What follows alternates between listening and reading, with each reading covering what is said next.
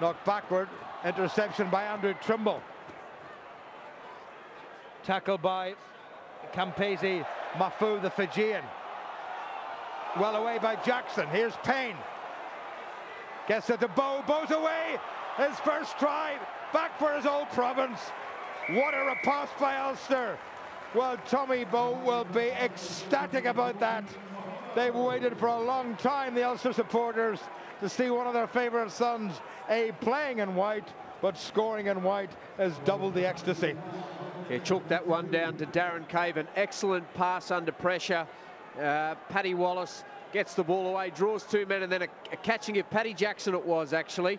Wonderful sleight of hand there, and then Tommy Bowe just given the glimpse on the outside, and away he goes for the try.